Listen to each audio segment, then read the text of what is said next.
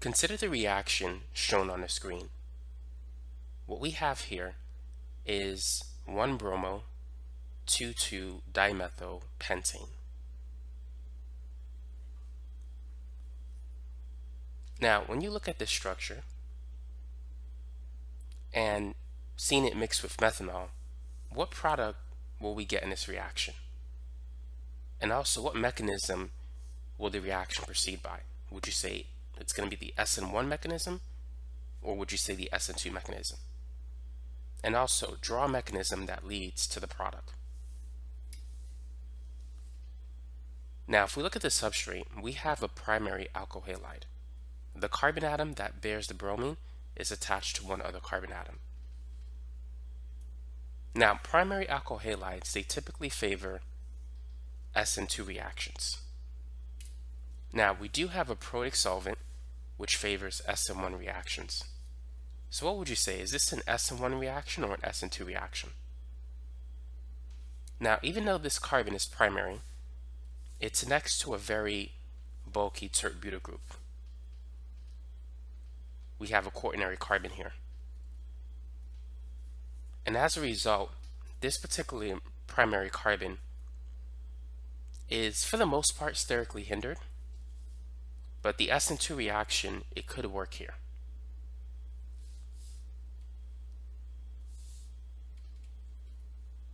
If we were to draw it, the methanol could attack the carbon from the back, kicking out the leaving group.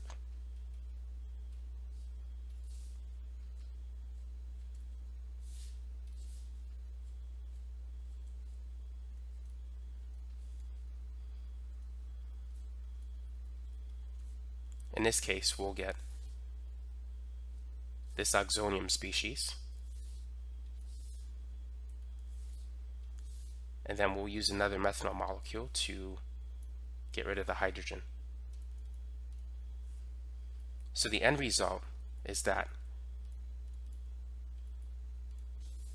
for the SN2 mechanism, we'll get this product.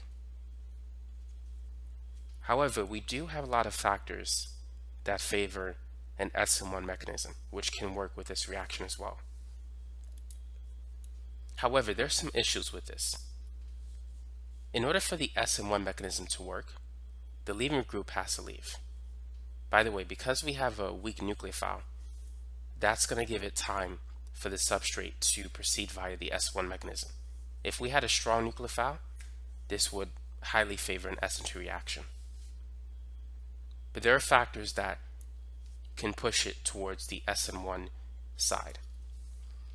So when the leaving group leaves, we'll get this, which is a primary carbocation.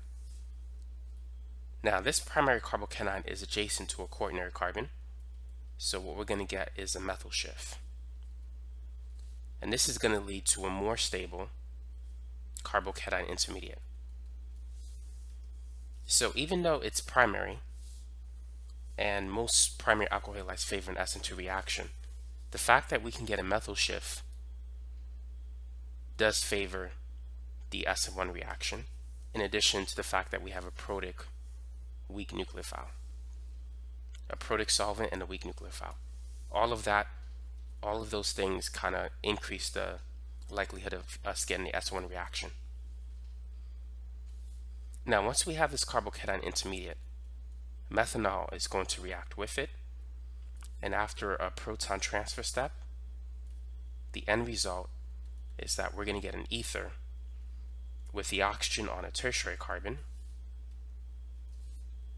as opposed to a primary carbon.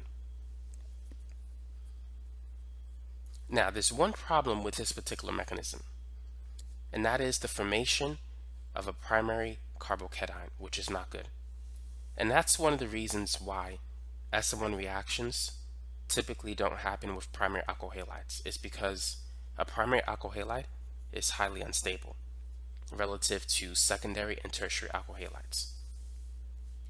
So even though we can get this product by means of the SN1 mechanism, for the most part, this particular mechanism that is presented to you right now is not the ideal mechanism. because this first step is very hard to do for an SN1 reaction. For the most part, it doesn't happen. However, something else could happen.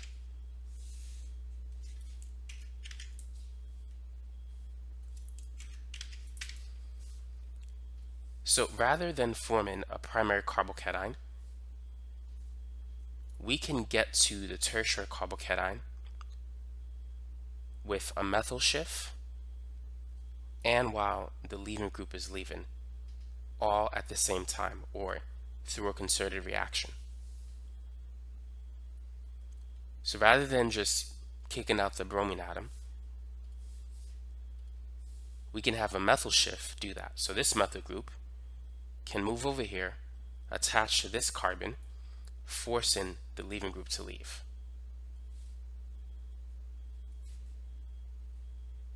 So this bond has now been broken, and here it is right here. So this methyl group, we took it and we move it to this carbon atom. Now this carbon lost the bond, so it's going to have a positive charge. So notice we were able to form a tertiary carbocation by means of a methyl shift without forming a primary carbocation. And that's really the main reason why this reaction can work via the SN1 mechanism. Because in most cases, when you have a primary alkyl halide, you typically don't get the SN1 reaction because it's very hard to form a primary carbocation. However, tertiary alkyl halides work very well with an SN1 reaction. It's much easier to form a tertiary carbocation. So even though it's primary, the SN1 mechanism for this reaction is going to be more likely than the SN2 mechanism. One, we could form a tertiary carbocation without the formation of a primary carbocation through a methyl shift. Two, we have a Protic solvent which also favors the SN1 mechanism. And three, we have a weak nucleophile. So all of those factors make this reaction more likely to proceed via the SN1 mechanism. And the fact that this primary alkyl halide is sterically hindered, so that kind of lowered the chances of getting an SN2 mechanism. Not to say that this won't work, we can still get the SN2 product. However, this is going to be the minor product because we have more factors favoring the SN1 mechanism over the SN2 mechanism. Alright, so that was a lot of talking, so let's go ahead and finish the mechanism. Now methanol, actually before we do that, let's redraw this in a better way.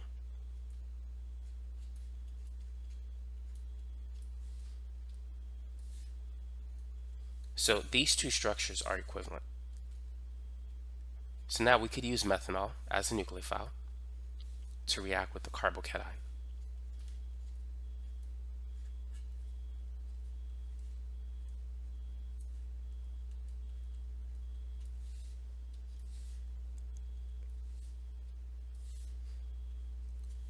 And then in the last step, we're going to have an acid-base reaction where methanol is going to act as a weak base, removing the proton. And this will be the final answer. So this is the SN1 product, this is the SN2 product. The SN1 product is going to be the major product in this reaction. So this particular reaction, you could say, is an unusual SN1 reaction because in most cases, SN1 reactions are not concerted reactions, but here the first step was a concerted reaction where we were able to get a methyl shift at the same time the leaving group was leaving. So we avoided the formation of a primary carbocation by means of a methyl shift going straight to the tertiary carbocation. So be careful with this whenever you see a primary alkyl halide next to a quaternary carbon. Whenever you see that, you could get an S1 reaction, particularly if you're using a weak nucleophile or a Protic solvent. So that's basically it for this video. For those of you who want more example problems on SN1, SN2, E1, E2 reactions, check the links in the description section below. I do have a practice test on this topic for those of you who may want more example problems. And there's a worksheet where you can download that practice test, which has about 77 questions. And I'm going to post that in the links below.